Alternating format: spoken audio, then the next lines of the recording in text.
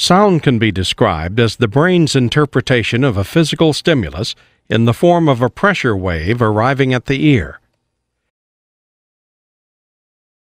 Have you ever asked the question, if a tree falls in the forest, does it make a sound?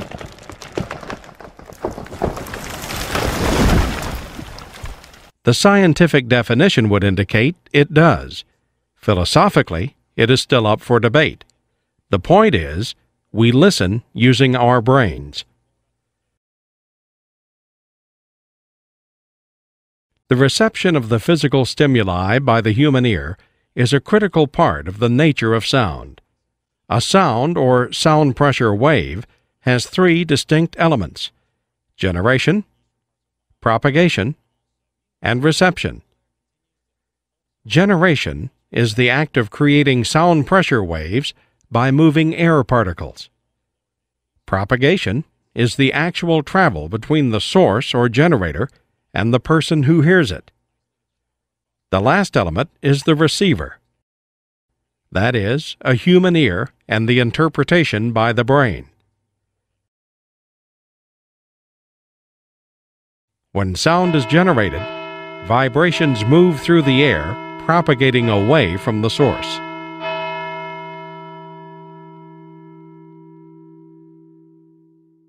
A sound wave propagates through a medium via a series of alternating compression-rarefaction cycles.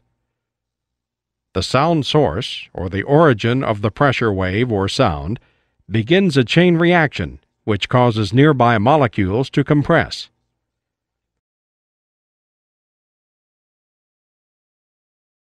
As the energy is further transmitted, the compressed molecules become rarefied or spread apart, while the neighboring molecules then become compressed. This process continues until the energy of the pressure wave is expended. The common term used to describe frequency is pitch. Pitch refers to frequency and timbre of a given sound. Frequency is how often a sound pressure wave repeats itself per second. We use the term cycles per second, or hertz, to define frequency.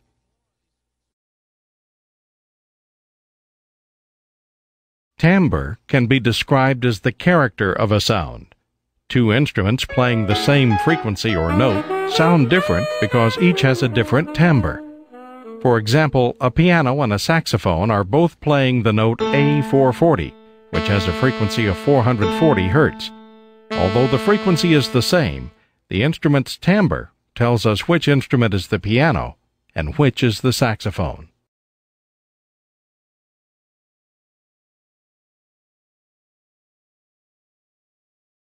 The human ear is capable of detecting the frequencies between 20 and 20,000 hertz, or 20 kilohertz. The speed of sound is the rate at which sound waves propagate. We call this rate velocity. As a base unit, we will use 1130 feet per second as the speed of sound.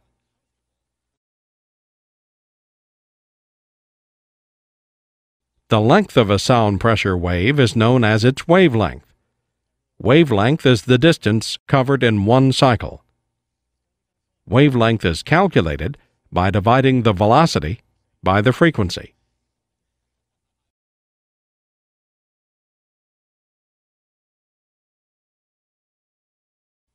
The distance above or below the center line of a sine wave to the peak and valley is the amplitude.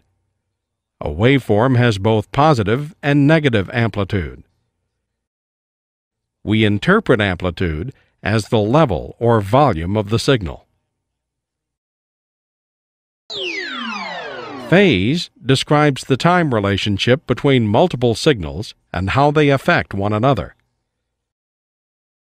When waves are in phase, their amplitudes are combined, creating a greater amplitude.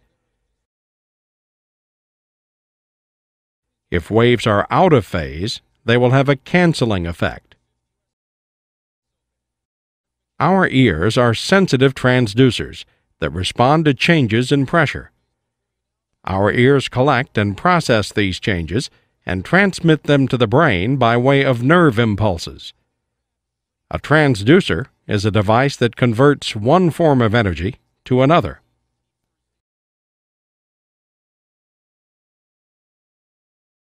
The ear is comprised of several parts, each with a specific function. Hearing starts with the outer ear. When a sound is made outside the outer ear, the sound waves or vibrations travel down the ear canal and strike the eardrum. The eardrum vibrates. These vibrations are then passed to three tiny bones in the middle ear called the ossicles: the hammer, anvil, and stirrup. The ossicles amplify the sound and send the sound waves to the inner ear and into the fluid-filled hearing organ, the cochlea.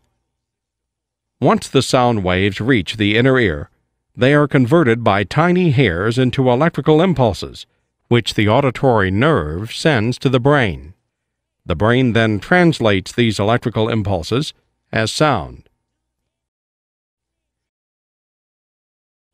The brain is the key component when it comes to listening. We listen with our brain, not our ears. The ear is the transducer that converts the acoustical sound pressure wave into an electrical impulse the brain interprets. The ear is a nonlinear transducer. This means that it has a varying level of sensitivity to loudness based on frequency. The Fletcher-Munson equal loudness contour curves indicate the ear's sensitivity to varying frequencies at different loudness levels.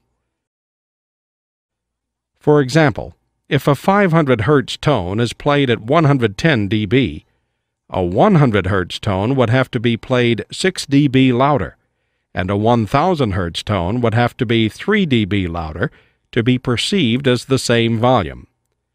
The ear is most sensitive between the frequencies of 1 kHz and 4 kHz, which coincidentally happens to be the frequency range at which a baby cries. Perception of loudness is how loud in volume a sound appears to be. This is important because a sound's apparent volume and its actual power or energy are not always the same. The ears and brain work together to estimate the distance of a sound source. The overall level of a sound, the time arrival, the timbre of the sound, and the ratio of direct to reflected sound within a space are the elements required for the brain to perceive the distance of the sound source.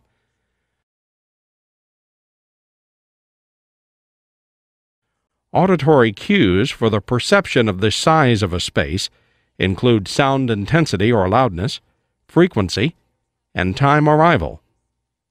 The brain measures differences in time, energy, and frequency between direct sound and the early and late reflections of the sound to distinguish size.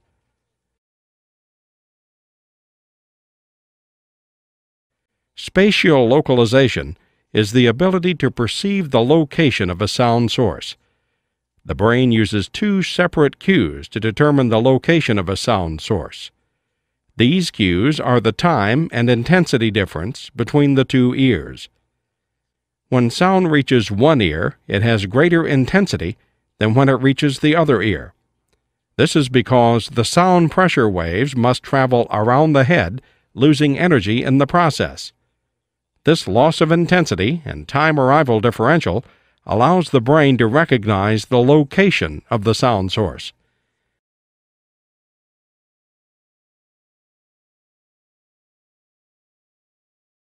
Surround sound manipulates the way the brain perceives direction, distance, and space.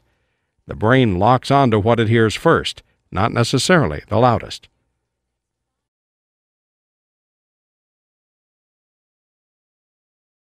Sound pressure level, commonly known as SPL, is how we quantify the level or amplitude of a sound pressure wave. It is expressed in decibels or dB.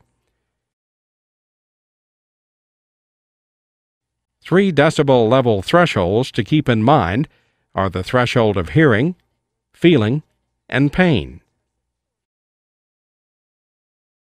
The threshold of hearing is the level an average person can hear a specific frequency about half of the time.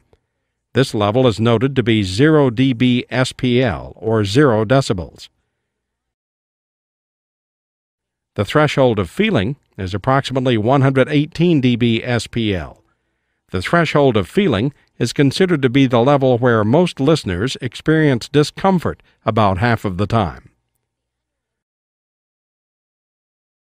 The threshold of pain is approximately 140 dB SPL. This level will cause pain for most listeners.